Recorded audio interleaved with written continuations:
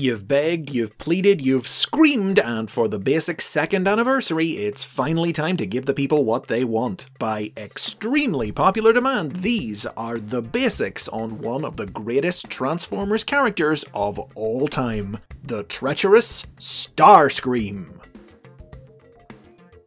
The toy that would become STARSCREAM was originally released in the Japanese toy line Diaclone in 1983 under the name Jet Robo. It transformed into an F-15 Eagle jet fighter and was imported by Hasbro in 1984 to become part of the first year of the Transformers toy line, in which it was also released in two other color schemes, as Thundercracker and Skywarp. The figure was retooled and recolored to create numerous other additional characters over the years, and from these beginnings, Decepticons who share a body type with STARSCREAM have become one of the longest-running staples of the whole franchise, collectively known as the Seekers. Originally named Ulktar by Marvel Comics writers Jim Shooter and Denny O'Neil, STARSCREAM was renamed by Bob Budiansky, who assigned him the function of Decepticon Aerospace Commander, armed him with the paralyzing Null Ray, and characterized him as a ruthless, egotistical upstart whose ambition was to dethrone Megatron and become Decepticon leader. STARSCREAM was one of the main characters of the Transformers animated series. From the very beginning of the show and all through its first two seasons, he was always there to plot against Megatron, openly criticizing his leadership and staging duplicitous schemes to seize command for himself. Megatron has fallen! I, STARSCREAM, am now your leader! Decepticons, follow me! But though he talked a big game, he was a coward at heart, and when his plots would inevitably meet with failure, he'd resort to whimpering, groveling, and begging for mercy, ensuring that Megatron never actually got rid of him for long. You are either lying or you're stupid! I'm stupid! I'm stupid! STARSCREAM's treachery was the subject of numerous episodes, but perhaps his most notable power play saw him create the Combaticons to serve as his own personal army. The series also fleshed out STARSCREAM's backstory, establishing that before the war, he had worked with his former friend Skyfire as a scientist. Without a doubt, it was the cartoon that made STARSCREAM the character he is today. His well-defined role, equal parts cunning schemer and hapless schmuck, the comedic potential of his and Megatron's endless bickering, and the iconically shrill performance of actor Chris Latta combined to make STARSCREAM one of the most popular Transformers of the era and of all time. As such, it might surprise you to learn that in the early days of the Marvel comic book, STARSCREAM wasn't a particularly notable character, existing mostly in the background and only displaying his personality through the occasional snide remark or treacherous thought. Stories exclusive to the United Kingdom's version of the comic used him to better effect, with key roles for him that saw him scheme and plot and inevitably get himself into trouble, but still, he would be unceremoniously killed off less than 2 years into the series' run, taken out by Omega Supreme. A similar fate awaited STARSCREAM in 1986's The Transformers the Movie. The film saw STARSCREAM jettison the fatally wounded Megatron into space and finally claim leadership, only for Megatron, having been remade into Galvatron by the monster planet Unicron, to crash the coronation and take vengeance on STARSCREAM once and for all by reducing him to ashes. But because STARSCREAM's toy was still being sold in 1986, he got to return in 2 episodes of the subsequent third season of the cartoon as a ghost, possessing various Decepticons and conspiring with Unicron to regain his body. Though his toy was eventually discontinued in 1987, STARSCREAM would also return to life in the comic book in 1988, finally getting a chance to shine in its pages as the villain of one of its biggest stories.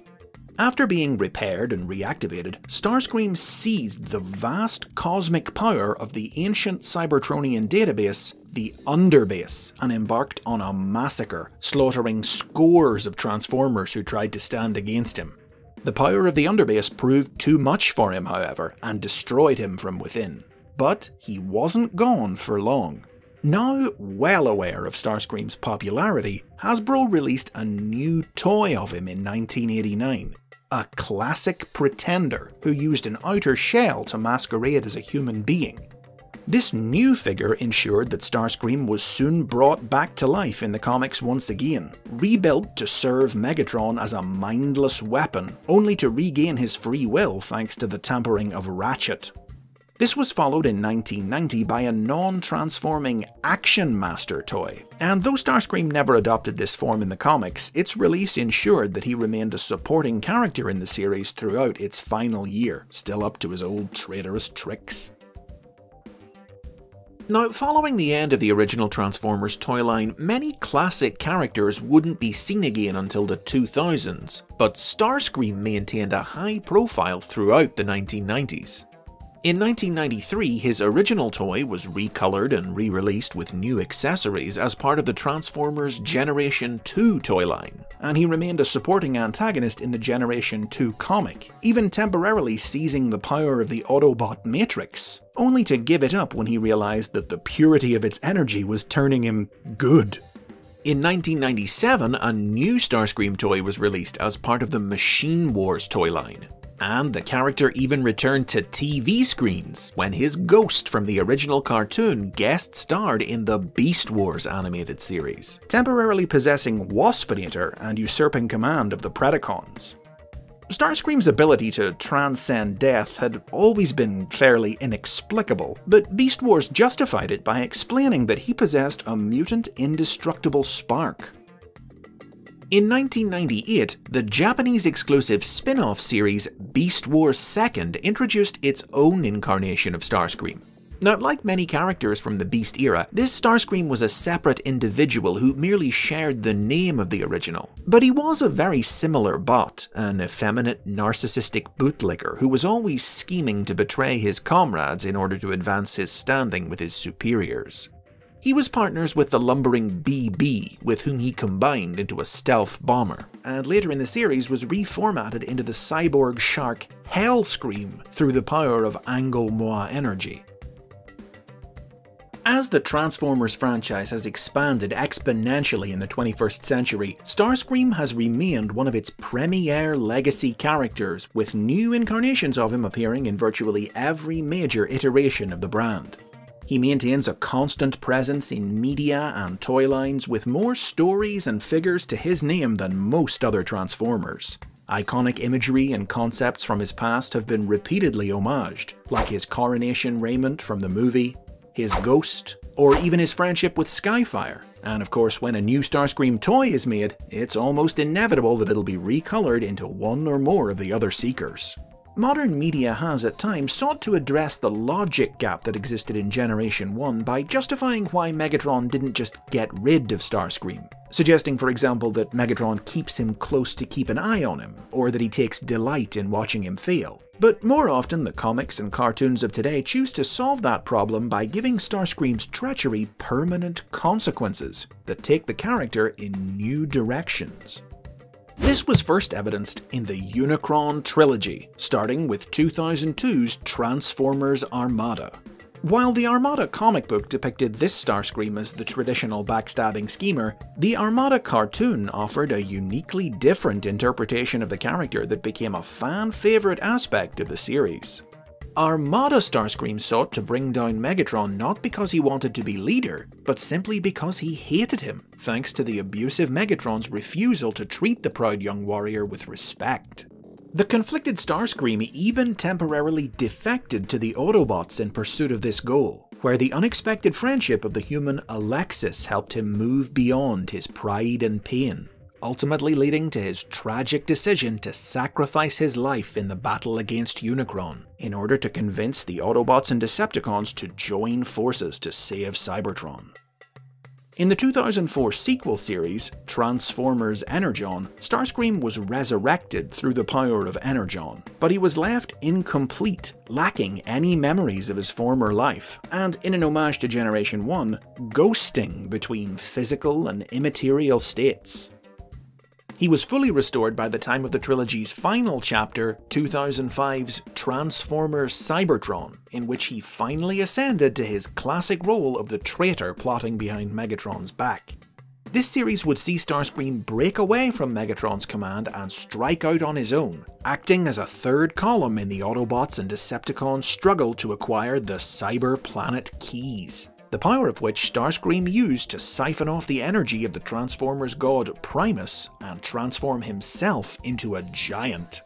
Starscream's appearance in this series was based on a design created for the 2002 Dreamwave Productions comic book, The War Within. 2007 saw the debut of the live-action movie incarnation of Starscream, with a hulking robot mode necessary to incorporate the mass of his new F-22 Raptor alternate mode. Though the films kept his antagonistic relationship with Megatron, they chose not to showcase his duplicitousness, portraying him simply as Megatron's sycophantic underling. Tie-in comic books and video games would provide fans with a more classically treacherous take on the movie character, until he met his end at the hands of Sam Witwicky and a well-placed explosive in 2011's Dark of the Moon. The Starscream of 2007's Transformers Animated was traitorous right from the start. In the first episode of this series, he planted an explosive on Megatron that caused him to crash land on Earth, a crime for which Megatron promptly executed Starscream as soon as he was repaired. But in another callback to the Generation 1 character's ability to survive beyond death, Starscream's sparkless body was reanimated by a sliver of the life-giving Allspark. With this new lease on life, Starscream made another play for leadership, creating a personal army of clones of himself to back him up, each one embodying one aspect of his personality. He's a coward, he's an egomaniac, he's a suck-up, he's a liar! I am not! But the gambit ended in failure and saw him reduced to a severed head, a state in which he remained until the series finale, whereupon his Allspark shard was extracted and he died once more. The Starscream scene in 2010's Transformers Prime cartoon served as Decepticon leader on Earth in Megatron's absence, giving him a good reason to want to hold on to his position of power when Megatron returned to resume command. After making several failed attempts on Megatron's life and narrowly avoiding execution for it, Starscream decided to abandon the Decepticons and go it alone. But this proved to be a bad choice. The second season followed Starscream along a string of failed schemes, and at the end of it all, he was finally forced to accept that his ambitions were misguided. Humbled and repentant, he came slinking back to Megatron and was allowed to rejoin the Decepticons. Just happy to have his old job back, Starscream never tried to betray his leader again. Though he did have to spend the show's third season plotting against his new rival for the position of second in command, Shockwave. This Starscream would return in the 2015 sequel series Robots in Disguise, hunting a group of runaway minicons to Earth in order to harness their power, until he was defeated by the Autobots. Starscream was naturally a key player from the very beginning of IDW Publishing's Transformers comic books, his various attempts at seizing power inevitably ending in disaster both for himself and for the Decepticons as a whole. But starting in 2012, the character was taken in a very different direction when, after the end of the war, Starscream entered the political arena, and through his usual deceit and manipulation, not to mention killing his opponent Metalhawk, successfully got himself elected ruler of Cybertron. However, his new position proved not to be as glamorous as he'd hoped. Frequently changing body designs to match up with new toys released in the Transformers Generations line, Starscream found himself constantly at odds with Windblade, who was determined to curb his devious attempts to cement his power. It was thanks to her moral influence, along with the ghost of Bumblebee acting as his conscience, that Starscream, genuinely wanting to be a good leader and a better bot, came to realize that he couldn't be the ruler Cybertron deserved.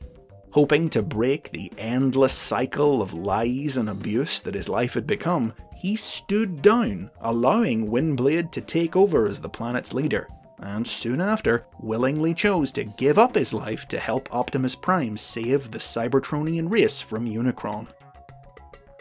Starscream would also become ruler of Cybertron in Machinima's Combiner Wars cartoon. But in it, his seeming benevolence was just a plot to acquire the enigma of combination and transform himself into the ultimate combiner. Driven mad by the Enigma's power, he was destroyed by Optimus Prime and Megatron, but returned as a ghost in the sequel series Titan's Return and possessed the Decepticon Titan Trypticon. Other recent screen appearances have included the Transformers Cyberverse cartoon and a cameo in the Bumblebee movie, and the release of a Cybertronian mode Starscream figure in the War for Cybertron Siege toy line portends future appearances in this form in both the upcoming Netflix animated series and IDW's rebooted comic book universe. An iconic figure in not just Transformers lore, but geek culture itself, so well known that TV Tropes refers to the literary archetype of the treacherous underling as the Starscream. It's a sure bet that whatever form the Transformers universe takes in the future, Starscream will be there trying to scheme and betray his way to the top. And those are the basics on Starscream. I hope it was worth the wait. Share your favourite incarnation of Starscream down in the comments. Thanks for all your support over the first 2 years of the basics. I hope you'll stick around as we carry on exploring the history of the world of the Transformers.